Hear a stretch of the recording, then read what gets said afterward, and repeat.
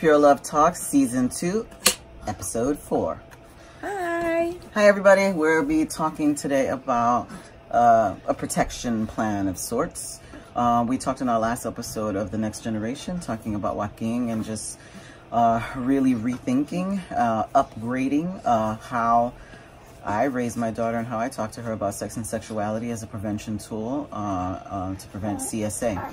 And so we wanted to think about what a protection plan would be, because in the beginning, before I did my healing and I educated myself, my protection plan was kind of outrageous. It was, again, led through fear, and it was pretty much keeping you in my bed, wrapped around my arms, away from everybody, terrified that someone was going to hurt you, and at the same time terrified that I was going to hurt you. So it was just if we're thinking about like our spiritual energy and our vibration, my vibration was very, very low. And so I'm trying to do this next generation with my vibration very, very high, with knowledge and educating myself and just getting better about how I raised Mandy. So when we say protection plan, like what does that consist of?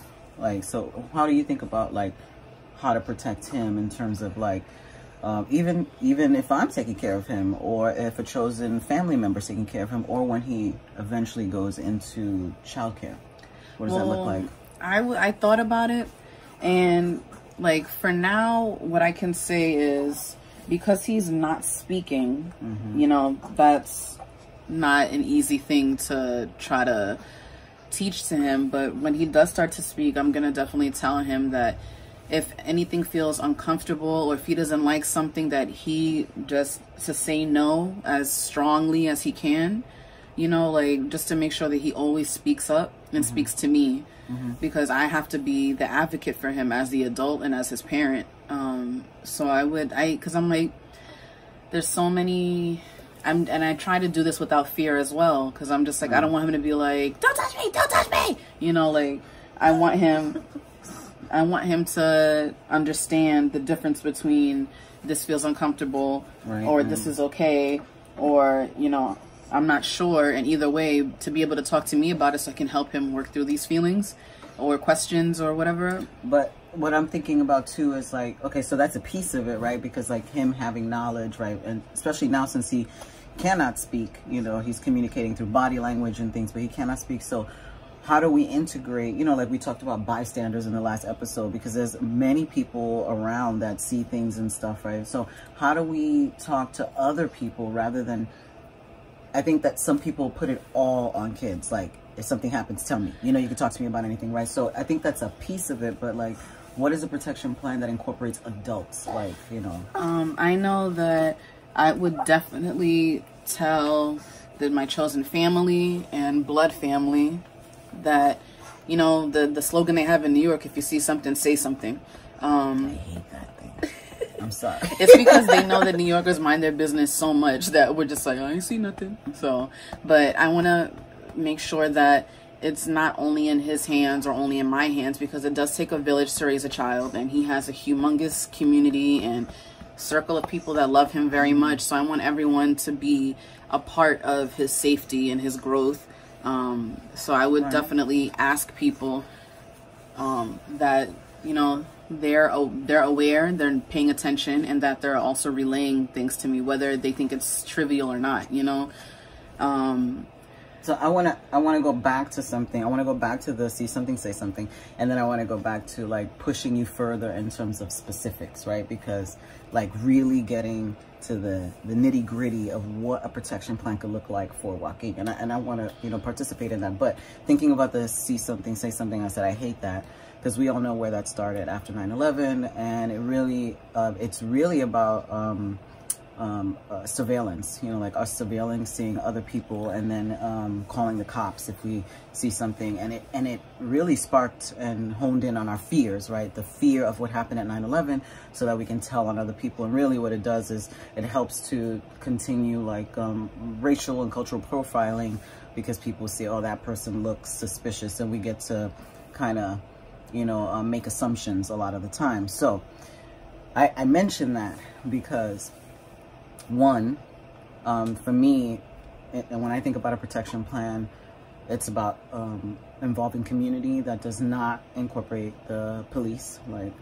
two, it is about giving a very concrete and specific information about how you want your child cared for, and the boundaries that you create around your child. Because I think a lot of people don't do that. I think that we assume that people has our children's best interests at heart, and it's like, here, take care of my child, here's the bottles, here are the diapers, here are the wipes, they have nap time this time, they eat that time. Really, like, just the bare minimal, right? Not like what your rules are about bath time, about changing diapers, about other people in the home, or other people watching, holding, yes. and taking care of your child. Like, it's like, for me, it's about really getting specific, because afterwards, that's the preventative piece, right? Because what we're working on is the reactionary piece after something happens. Like, oh, my friend took care of my child, and then later I found out that her boyfriend was in the house, and they might have had some intimate time in the next room or something like that, right? Yeah, so, so like very specific things. Like, what would you not want to happen when someone's taking care of walking? So for me, definitely, I would be a no bath situation. If it had to, it would have to be like an extreme, like his diaper exploded up the back and he needed a bath. But other than that, I would like to be the only one, you know, bathing him, or having extended, you know, time when he's nude, if that makes sense. Also, if the person that I'm asking to watch him has a significant other or a friend around, of course, you know, there would be no drinking, smoking, drug use. If they're watching something on TV, nothing explicit or inappropriate, because he's a sponge, he's very observant, and I don't want him to see things he's not supposed to see yet. I would also say that that person that I asked to watch my child would be the only one dealing with them. You know, diapers, food, everything like that, because I'm entrusting that specific person. I'm not saying you and your boyfriend, you and your cousin, you and your friend. Definitely, you know, the washing of hands constantly, be sanitary. And if, you know, you guys are being intimate or whatever, make sure it's away. I don't want him to be hearing or seeing any of that, because I feel like that's also, because some people just do stuff in front of kids and they don't think that it affects them or that it's abuse. And I think that that's a form of abuse. Having, like, for example, again, on Facebook, there was a video that showed this couple having sex, and then somebody was like filming from outside, because they showed in the corner that they had their baby in a chair, and the baby's just watching. And that just, I had so many feelings about that, and that in my eyes, that's abuse, and I would never ever subject him to watching me and somebody, or having watching somebody else engage in anything sexual. And I would definitely, you know, don't, you know, and if you know, like, because, you know, everybody knows somebody that's a little unsavory, or, you know, a little out there or something, I would prefer those people not to be around him. Because I'm not there to, you know, to monitor, to watch, to be his protector, to shield him, his filter for stuff. So I would definitely, you know, limit the amount of people who are in and out around him. So to me, this is like, so I see this, because I love lists and I write things down. Just to me, I see this as a protection plan, or just, you know, we don't have to call it a protection plan. We can call it like, these are my guidelines, these are my boundaries. This is what it takes for you to take care of my child successfully. This is what I want, right? Because as guardians, as parents, as caregivers, that is our right. Our right is to create the parameters. Now, I also know that there are many people who do not have choices and who takes care of their children because they don't have resources, they don't have money. That maybe the neighborhood lady that is taking care of all the children is the one taking care of your child. And in those instances, again, we still can create a list or a boundary contract conversation, because I think what it does is that it shows the person what you're thinking about, how serious you are about this, what the guidelines that you would prefer. And I think it also starts like this accountability thing, right? Like, these are the things I want you to tell me what you can agree upon. Let's have a discussion, right? And if these things don't happen, then it can start an accountability process, right? For what could happen afterwards. And I know that this can be very limiting, again, when you don't have the resources, but we got to start somewhere. We got to start with not feeling, oh, I'm asking for too much. I'm going to sound like a burden if I, you know, ask for this. And no. And I think, yeah, because like when you were little, I was very clear, depending on how old you were, because no one took care of you really until, I don't know, probably until you were like 5, maybe? Maybe 5. Like I had cousins and things like that, like watch you for, you know, several hours, and you know, yeah, probably for several hours and things. I don't think we did overnight until later on, because I was just too terrified. But even then, I remember, like, for instance, when you were, so we talked about like a nonverbal child, right? So like all of these things, writing these things down, sharing with the person, telling them where that comes from, asking if they agree to it, that it's accountability thing. And that means that you're communicating consistently with that person. Yes. And checking in on those things, not just thinking, okay, I said it, boom, they're good, right?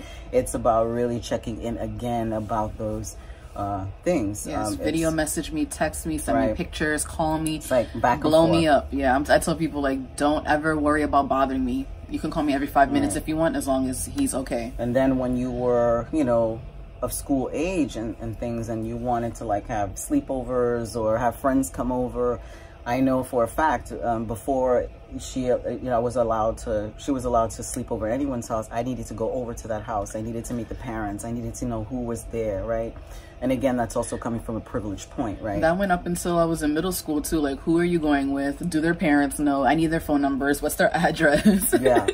Yeah, and it also shows the parents like how invested I am in their care, right? So that they're thinking, oh wait, you know, their mother called and they wanted to know about this thing. So they're really checking extra on that thing. And part of it was like no R-rated movies, no movies about murder and things like that. And you were not allowed to play with any toys that had to do with guns or grenades or anything like that. I did not want that. So I was very specific about the toys she can play with, the movies that she can watch, who could interact with her, who could go to the bathroom with her around bath time. Like, she's old enough to take her own bath, or she doesn't have to take a bath here, she can do it when she gets home. Yeah, you know, so it's like really thinking specifically, like it's like really breaking it down in our minds to think about how are the ways that my child will interact with an adult or other children, right? Because we're talking specifically about adults now.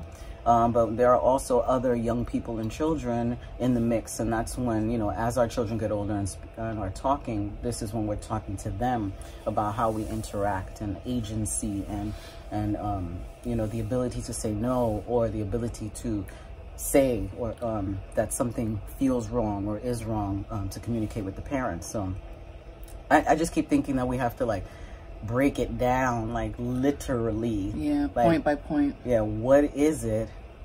Where are the opportunities? You know, like what if the person who's taking care of your child says, hey, I'm gonna go to the park, we're gonna go out to the park, you know, okay, so what other things are involved with going to the park? Watching everybody else, watching everyone else's kid, making sure they're within eye shot, ear shot, making sure, like, you know, like you have to pay attention, because those are places where it's easy for kids to just disappear, or they're running off with their friends somewhere, or somebody can be there to try to lure them away. There's so many things that can happen. You're in an open space. Right. It's different when you're in confinement of a home. Right. So what does that look like? How many children are going with you? Do you have someone else that's helping? Where is this part? Like, is your phone charged? I feel like I was like, probably felt annoying to people, but I actually did not care, because I had peace of mind in asking those questions. And if ever Mandy had a friend come over to the house, it'd be the same thing. I wouldn't let them come if I didn't talk to the parent. And a lot of times, unfortunately, parents did not talk to, you know, like that wasn't their inclination. They didn't say, oh, let me talk to this person. They come over. I was like, did you talk to your mom? She said it was fine, and I was like, well, I haven't talked to her, so I need to have a conversation with mom or dad or grandma or auntie and say, you know, this is who I am, this is where I live, this is my cell phone, this is what we have planned with the kids today, what time do you want them in, what are they allergic to, what can they eat and cannot eat. I mean, I had many things that I was talking about, you know, and I was, at one point I felt like I was so shocked that parents didn't do that, but I also understand, again, you know, we got parents working 2-3 jobs and stuff, and someone says, hey, we have a play date. It feels great. It's like a little vacation. But in those moments of vacation, we still have to be thinking about the well-being of our children. Because I know how difficult and time-consuming and just hard, how it is, you know, hard to raise one child. I can't even imagine if you have 2 and 3 children, right? So I'm thinking about all of these things, but I believe that just thinking these things through, beginning with thinking these things through, really is beneficial in a lot of ways. For both of you. Yeah. Because I know, like, he is my most cherished, well, possession. You know, I don't own him, but he's the most important person in my entire world. My whole existence is for him. So I'm just like, I would love to be that annoying parent because he's that important to me that I want to make sure he is safe and he is happy and he's loved and he's being comforted and he's with good people in a good environment and he's healthy. Everything that benefits him benefits me. So I want to make sure that he's good. So I will be that annoying parent. I don't care. I'm also thinking about, like, I remember, like, when people, I would try to talk to people about how I wanted you to be cared for, and they were like, I've done this before. I know I've raised this many kids, and but you didn't raise my kid. Exactly. People take it like personally. And it's like, I totally understand that. And this has nothing to do with whether you're a good or bad parent. This is my parenting and this is my child. And this is what I want to happen. You know, it's not, if you're comfortable with this, do this. It's like, this is the way I want things, right? And yeah, and that's hard. That's actually really hard to do, I think, when we are just wanting to be grateful that somebody wants to have, you know, play date with our children or take care of them when childcare is so expensive. Oh my God. And, you know, we don't have a lot of people jumping, you know, up to be like, I'll take care of your kid for a couple hours. So we get that. And I totally understand that because, you know, when Mandy was little, you know, we were on welfare and in the beginning we were homeless for a little while. So I totally get the small pickings sometimes. But even with those small pickings, I think that you can develop a deeper relationship with folks, whether it is, you know, having phone calls here and there, just to, I think that we talked about the deep connection with parent and child or caregiver and child, but we also have to be really having that communication and connection with people who are taking care of our children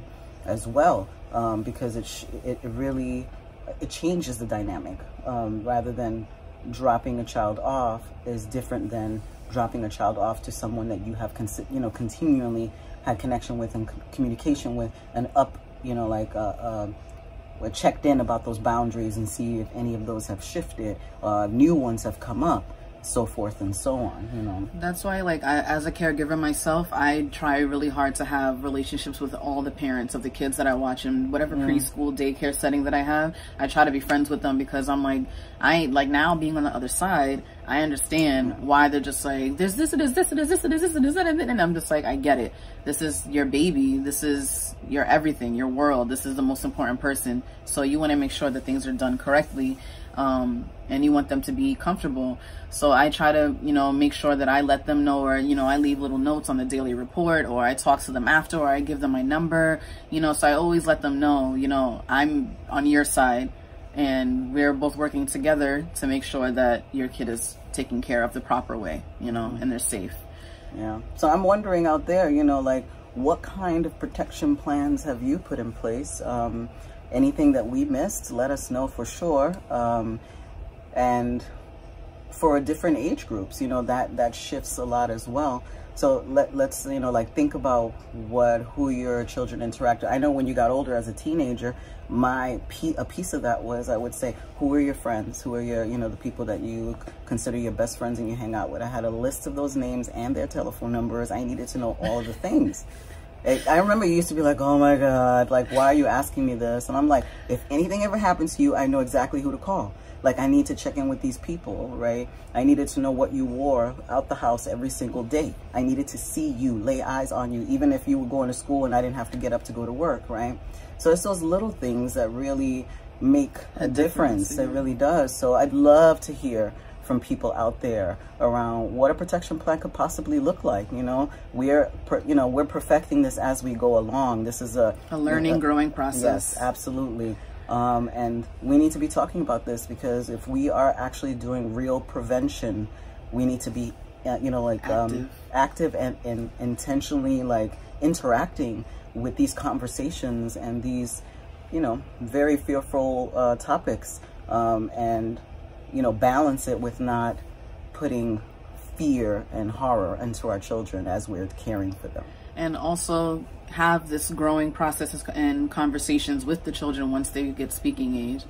Yes, he's so sleepy. He has such a hard life, being adorable.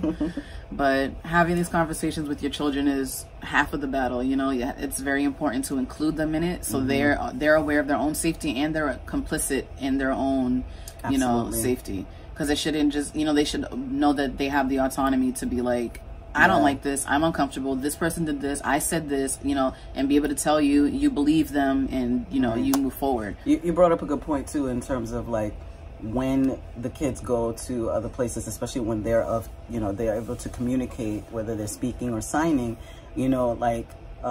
checking in with them, not just checking in with the adults that take care of them, checking in with them and having a conversation afterwards. How was that?